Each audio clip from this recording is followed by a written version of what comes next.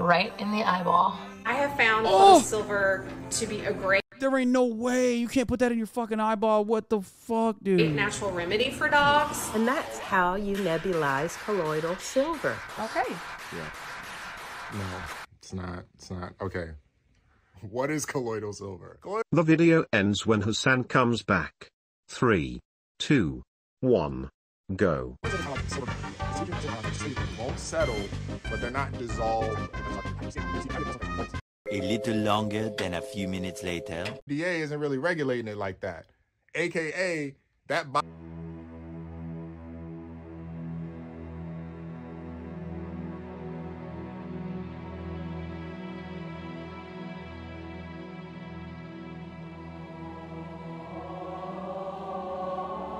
Yeah, that's not a good look, is it? What's up, people? Today we got a special one. We're going to be looking at the complexities of content consumption, reaction videos, and the ever-evolving dynamics of online entertainment. Now, honestly, it's not that big of a deal, and don't worry, the streamers aren't exactly plotting a galactic domination now, are they?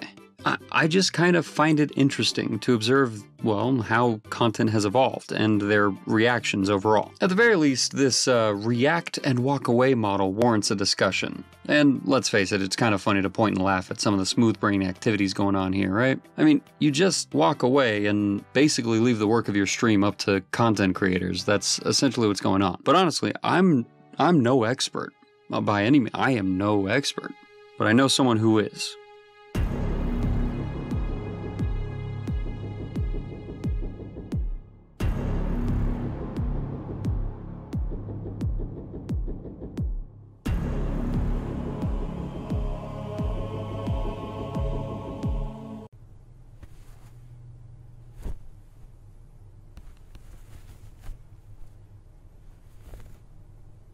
Well, the sleeves are a little, they're a little big. This is just me in a lab coat. This is just me in a lab coat. Okay, we're rolling with it. We're rolling with it. Hi everyone, Dr. Butterknife here, and today we're going to be doing a deep dive into the world of streaming and content consumption. Our goal is to figure out a way streamers can appease content creators while doing minimal effort. And I mean minimal effort. So we're here in my lab. Yeah, my lab. So I've been doing some testing in my lab, and I think to properly address this issue, we need to dissect the typical process a streamer might follow, and understand where the frustration comes from. Now, it's not going to be easy to understand the current process of streaming. It's actually a very complicated beast. We're going to be dissecting the worst case scenario. The current process involves a streamer watching a video during a live stream, probably. During this, they might offer some commentary. They might even engage with the content. There ain't no way. You can't put that in your coffee. I've drank too much coffee. I just need it. One drop. Right. And occasionally they might even step away to go make a sandwich. It is these scenarios where minimal interaction, coupled with the re-uploading of the full video as a VOD to YouTube, sparks the controversy. It's stealing. Point blank, it's stealing. You see, the crux of the issue lies with those who provide limited input during the live stream itself. They abandon the content while it's playing. They just fuck off to go do something else and then upload the entire stream to their fucking channel. Again, that is stealing. Now you might be asking yourself, Dr. Butterknife, how can we fix this? Well, dear viewer, shut up, let me tell you. I've been researching in the laboratory to find a perfect balance, and I finally broke the code. I cracked it. I present to you the YouTube Book Club. Now imagine this. Imagine XQC watching an IndieButterKnife video. I don't know, one of his reviews or one of his goated tier list videos. But this time there's a twist. Let's say XQC does everything as normal, right? You know, he plays the video, leaves for a second to get into a screaming match or whatever the fuck he does with his maids. And my overall enjoyment. So yeah, let's get started and release order. So yeah, Metroid. 56 months of agony. When will it end?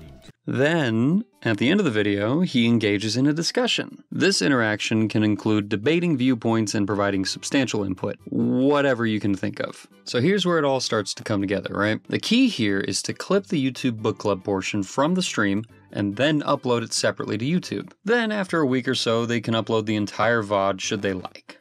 It's whatever they want after the video's been released for a while and it got its views. This idea sort of creates an intriguing required reading effect, enticing viewers to check out the original content fully to engage in the conversation. It's also kind of an easy way to create more content for their channel. It also creates more content for their viewers to consume. Ideally, this approach could reduce conflict between streamers and content creators if done right. It offers the path of least resistance for streamers and creates more content for them to upload. It also respects the original content in mind and the content creator. Everybody wins. I don't know. I like the idea. What I do know is that as the digital landscape continues to evolve, finding ways to transform the react and walk away model into an engaging, respectful interaction between content creator and streamer benefits everyone involved. You see, it's not about stopping streamers outright. It's about encouraging them to add their own unique perspective and contribute to the richer online community. Remember, in the realm of content creation, the best reactions are the ones that spark meaningful conversations. But what do you guys think? Do you have any additions to this model, the YouTube Book Club? What are your thoughts? Put them in the comments below. Thank you again so much for joining me. I know this is different from my typical content, but again, thank you. And like I mentioned, if you have any ideas as to improving this, toss them in the comments. Thank you again.